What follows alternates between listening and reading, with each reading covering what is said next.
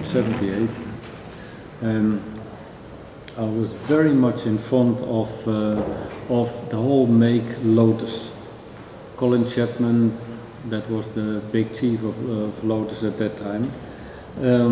He made fantastic cars, also in Formula One, and I was very much fond of also the Lotus 7.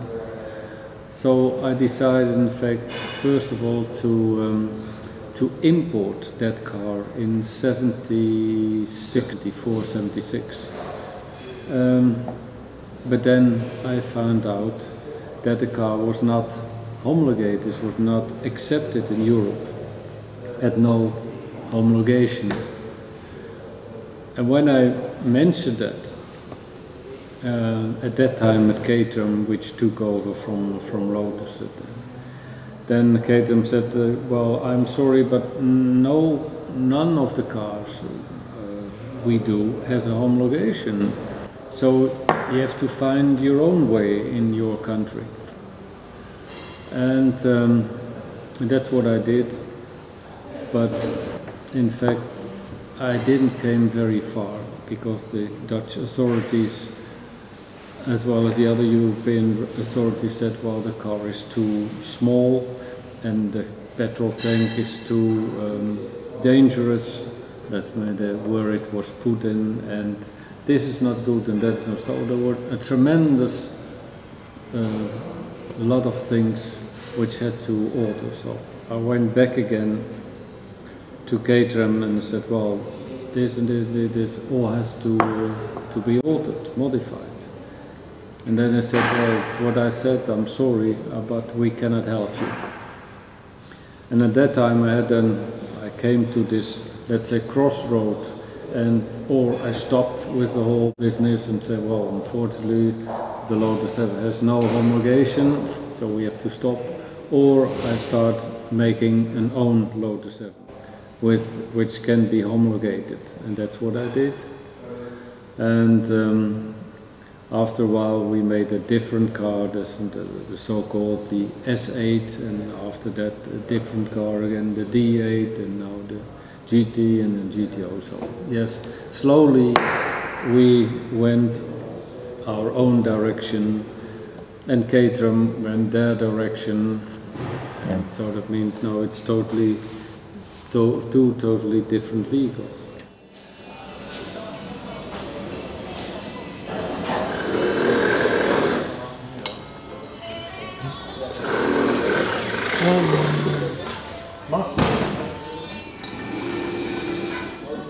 Dan wil ik dat niet zomaar eruit hangen en dan... Well, you can say that because of the crisis in Europe, it is the whole car industry is more difficult than years before, and that you see also in the small series car manufacturing. On the other hand, when other small car manufacturers are going bankrupt, that leaves us more market share. And well, by incident, you can say, by coincidence, we had our new car last year, this year in fact. And this new car has started very well. So that means for us, we have no crisis. We have only crisis in delivery time. So that's a good thing in fact. Is a big waiting list for this one? Yes, of course, the point is that we have to start up production. That's what we are doing right now, but that takes some time. And of course, the orders for the car are easily made. So that means we got a lot of orders for the car, and now of course we have to work for getting the production started. The most important thing is that that the car is quite light, around 700 kilos, and the power is quite high with the 5-cylinder from Audi, 380 horsepower. So that means that's quite a fast car.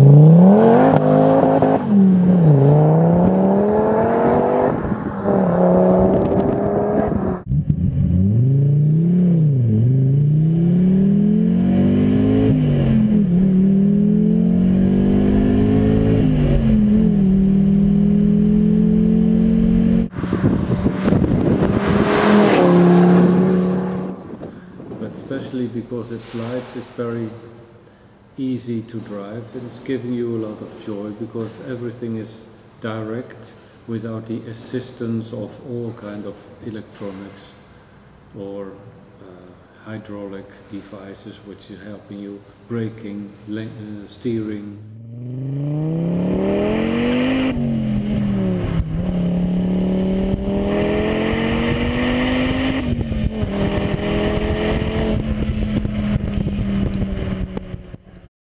Or traction control, yes, there is a traction control, but that's more a safety net. That means if you are driving at ease on the highway and it starts to rain and you don't want to be surprised by a certain loss of traction because you're accelerating, then it's nice to know that there is a traction system.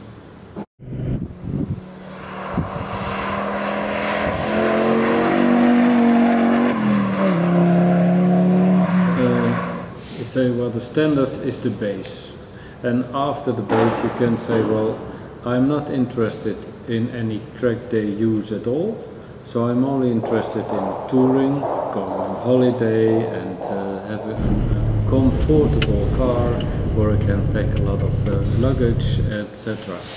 So that's a different approach, and for that we make a different car. But still it can be a car which is equipped with a lot of, let's say, expensive accessories. But you can also go in the other direction, the more race direction, and then I say, well, I don't care about expensive accessories, but it's more about the most sportive accessories, and that's then the performance car. So the touring car, as for instance 340 horsepower, is equipped with well, a nice leather interior and having some comfortable, more comfortable dampers or springs.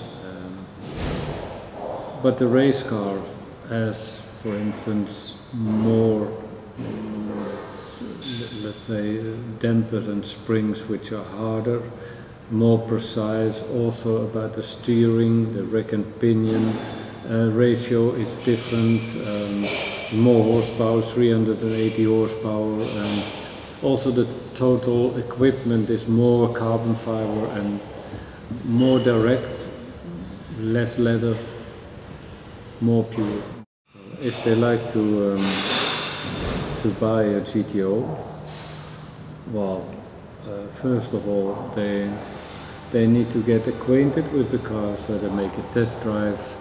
And then of course they make a choice of the specifications, and when they say yes, that's the car I want, then they make a deposit of 50,000 euros, and then they wait for something like 1 year, and then we make the car especially for them. Most of the time they return to have just a sit in a new car without they're not totally finished, but to see if the pedals are right, the seat is right, and then we can still change, let's say, the dashboard or the pedals or the steering wheel or the seat or whatever, the height of the seat.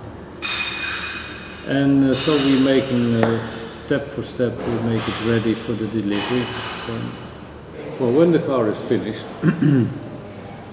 then most of the time we also know what kind of customer it is. Is it a touring customers, or is it, let's say, more or less that race customer? And what kind of experience does he have? And the experience, depending on the experience, we do a course, a driving course.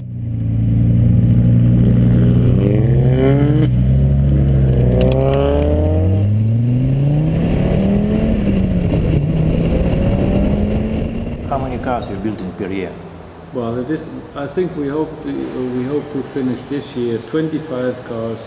Next year around 35, 40 cars, etc. So over the years to a maximum of around about 60 cars a year.